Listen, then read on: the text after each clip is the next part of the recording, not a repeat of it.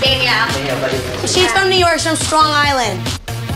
Nice. You hungry? You ready to eat? I'm a little hungry. Is trying to make it about herself by having her friends come over.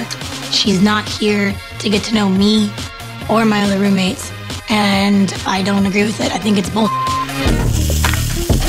You guys ready for your lamb chops? Okay. You girls gonna clean the dishes tonight? Probably not tonight. Yo, you hesitate. These are Target dishes anyway. These are like you throw them away. Let's see. Hey, don't come to our house and start talking about our You don't have to clean flatware. them. You don't have to. Flatware.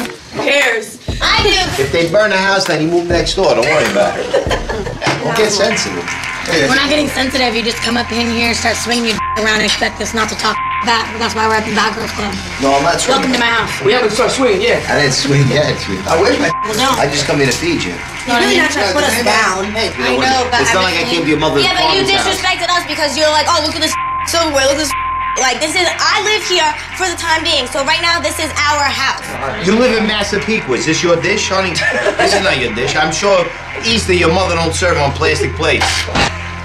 And what if she did?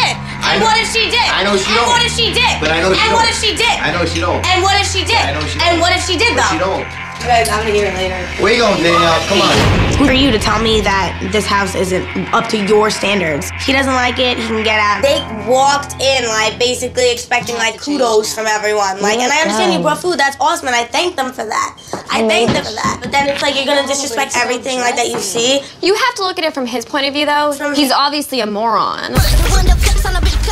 She don't come out correct.